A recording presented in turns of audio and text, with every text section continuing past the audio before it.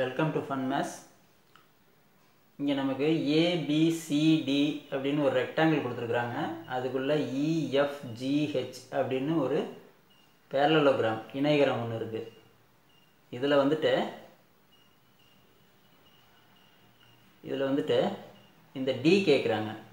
அதாவது இந்த EH இருக்குல்ல, அதுக்கு ஒரு வெர்டிக்கல் லைன் வரைஞ்சிட்டு அதோட லென்த் கேட்குறாங்க. சரியா? இந்த கணக்கை எப்படி போடுறது அப்படின்னு இப்போ நீங்களே தான் இந்த கணக்கை போட போகிறீங்க. இது என்ன கான்செப்ட்னு நான் சொல்கிறேன். ஃபஸ்ட்டு இந்த ரெக்டாங்கிளோட ஏரியா கண்டுபிடிக்கிறோம். ரெக்டாங்கிளோட ஏரியா என்ன? LB. L வந்துட்டு 4 + 6 10. BC 5 + 3 8. ஸோ ரெக்டாங்கிளோட ஏரியா வந்துட்டு 10 × 8 80. அடுத்தது இந்த 4 ட்ரையாங்கிள் இருக்குது. இது 1 2 3 4 இருக்குது. 5 30, 30ல் பாதி 15. Of BH.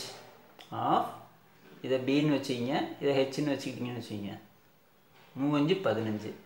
இதோட ஏரியா 15. ஸோ இதுவும் அதே தான் 15. அடுத்தது இந்த ரெக்டாங்கிள் ஆஃப் BH, இதை Bன்னு வச்சுக்கிங்க 4. Of B 2 2 × 3 6. அதே மாதிரி இதுவும் 6 வரும். இதுவும் 6 இருந்துச்சா? இப்போ இந்த 4 ட்ரையாங்கிளோட ஏரியாவும் பாருங்கள். 15 15 30, 36 36 6 42. 4 ட்ரையாங்கிளோட ஏரியா 42. இப்போ பேலன்ஸு இதுலேருந்து இதை மைனஸ் பண்ணோம்னா இந்த பேரலோகிராமோட ஏரியா கிடைக்குமா? இந்த இணைகரத்தோட ஏரியா அதை மைனஸ் பண்ணுறோம். 10ல் 2 போனால் 8, 7 4 போனால் 3. இது வந்தாச்சு. பேரலோகிராம் இணைகரத்தோட ஏரியா வந்துட்டு ஃபார்முலா வந்து BH. ஸோ BH இஸ் இங்கே வந்து இந்த ஹெச்ங்கிறது வந்து இந்த D, அதை மறந்துடாதீங்க. BH = 38 வந்திருக்கு. இப்போ நம்மளுக்கு இந்த B தெரிஞ்சால் போதும்.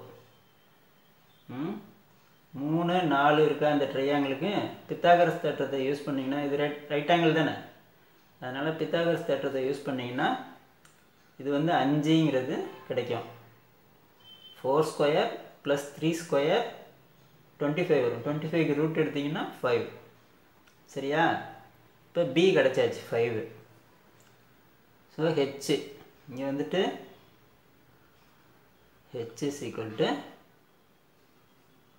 38 / இந்த 5 = 7.6.